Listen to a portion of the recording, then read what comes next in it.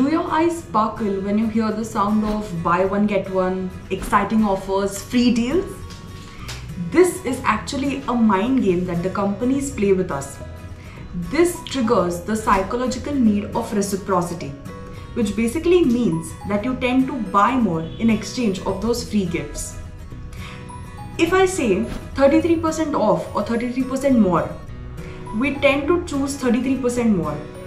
This is because who doesn't want more in the same price, right? Well, no. The companies are actually glad to give away the free gifts. This clears their stock, increases the footfall and the traffic on their website. This results in increased purchases.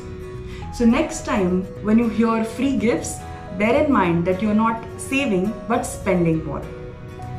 If you found this content exciting, follow us for more such.